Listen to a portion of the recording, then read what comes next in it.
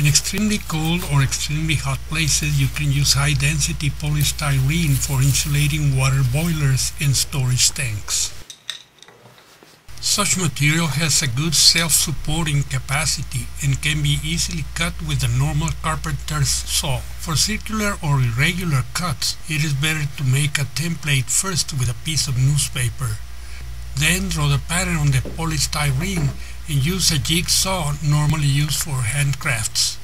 Do not use electric tools on polystyrene since they are too fast and distort the cut.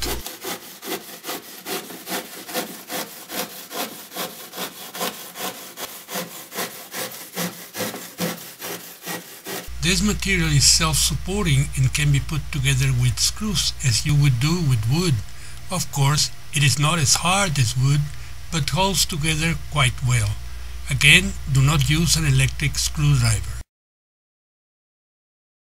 To put two pieces together, it is practical to use drywall type screws with a length of 2.5 times the thickness of the polystyrene, so they will hold better.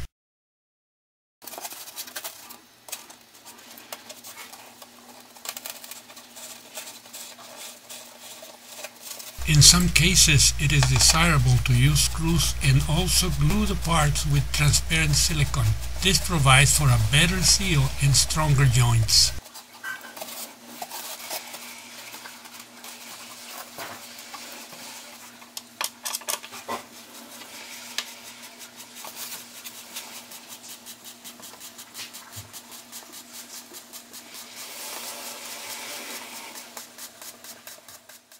Besides, the polystyrene can be easily protected with vinyl paint, preferably white, to avoid overheating and decay due to sunlight.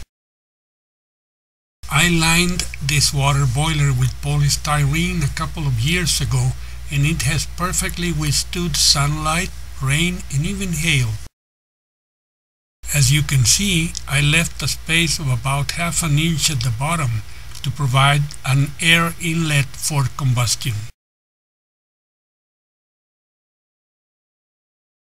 An important thing in the case of water boilers is preventing the insulation from being directly exposed to the heat from the boiler chimney, since heat damages polystyrene.